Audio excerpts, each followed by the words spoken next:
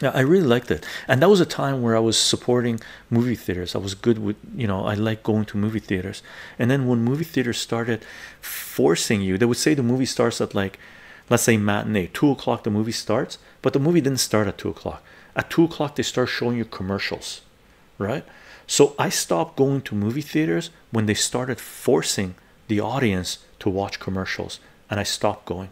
I refuse to be forced into sitting there and watching commercials. For a while, I brought my headphones and I would close my eyes because I didn't want to be exposed to commercials. It was just, I felt violated, right? I wasn't I'm not talking about movie trailers. I'm okay with trailers showing me movie trailers, but they were showing me Coca-Cola commercials, McDonald's commercials, and it occurred after 9/11 a lot, where they started showing military commercials, US military commercials. I remember one time they were showing a military commercial and I started booing the screen, right? Propaganda, war, sometimes I just go off, right?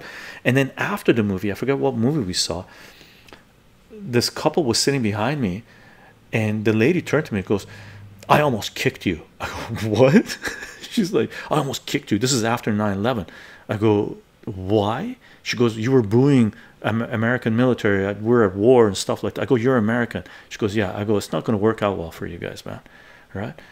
You guys are crazy." So pretty soon after that I stopped going. It's just, I couldn't be exposed to the propaganda. It made me nauseous.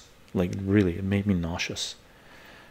So that's my political slant on it, I guess.